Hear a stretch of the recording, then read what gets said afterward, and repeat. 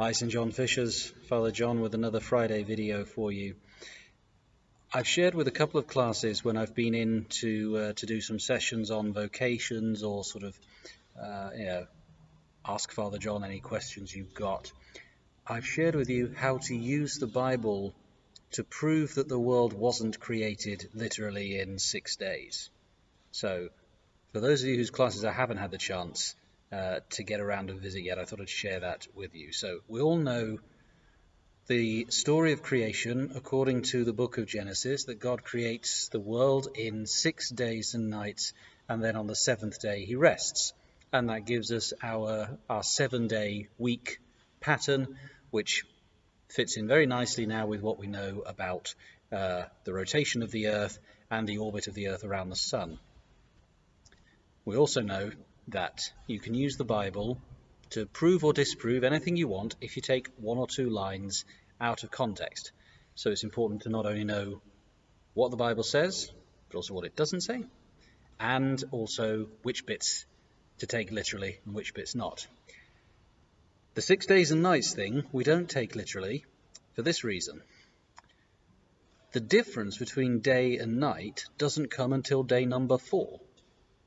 So we have, evening came, morning came the first day, evening came, morning came the 5th day, but it's not until day number 4 when we actually get God naming the day, day, and the night, night.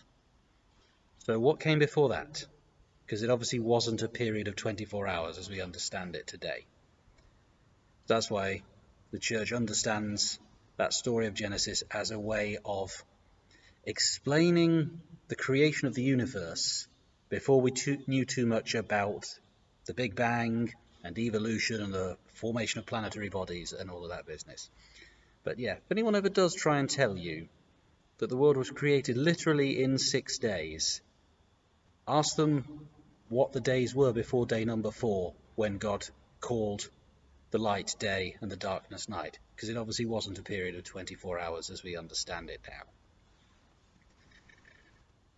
Now you can hopefully tell that I'm sitting here in the pews at Holy Trinity, and once I've turned the camera off, I'll be saying a few prayers for everybody while I'm here. But I thought we would continue to explore our different postures and positions and gestures in Mass, and I thought we would look at why we sit in Mass today. We looked at standing last week, and we know that we sit for our readings. So we have start of Mass when we're standing, we have the penitential rite, the opening prayer, and then we sit for our first reading, our psalm. If it's a Sunday, there's a second reading. We stand again for the Gospel, and then we sit for the homily, and we sit to hear what Father's got to say about the Gospels. Well, there's a practical and a spiritual reason for sitting during those readings and sitting in the homily. The practical reason, it relaxes us. We sit, we relax, we're not worrying about how uncomfortable we are, we're not worrying about our feet aching or anything like that. We're sitting so we can listen to the stories from the Bible being told to us, we can listen to Father's homily trying to explain those stories from the Bible and make them seem relative to our own lives. We sit, we're attentive, same way that we sit in class, listen to the presentations being given to us, try and get our work done. We also think back to your own childhood when you would sit for bedtime stories, or sit for mum and dad or grandparents or whatever to read stories to you. We sit to relax and take things on board, take on board the stories. That book I recommended to you before, The Spirit of the Liturgy by Pope Benedict. It's got a great passage about the practical reasons for sitting in Mass. Sitting should be at the service of our recollection. Our bodies should be relaxed, so our hearts and understanding are unimpeded.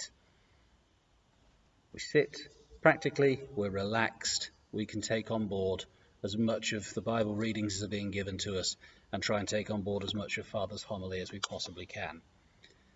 And then also, in the same way that standing, we're sharing in Jesus' stance as a victor, sitting, we're sharing in the work of the disciples.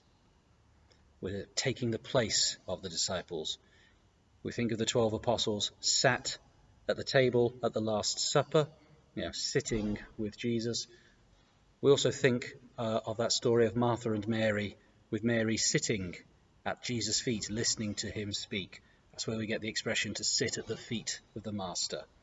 So we sit, much like any other disciple, we sit at the feet of the Master. We sit at the feet of Jesus. We sit and take on board his teachings and the explanations given to us by our priest. So hopefully that unpacks for you a little bit of why we sit in Mass. And I'll say a little more about everything in the build-up to Easter as we approach the holidays, but just to flag up, it would be lovely to see lots of you at the Easter Vigil.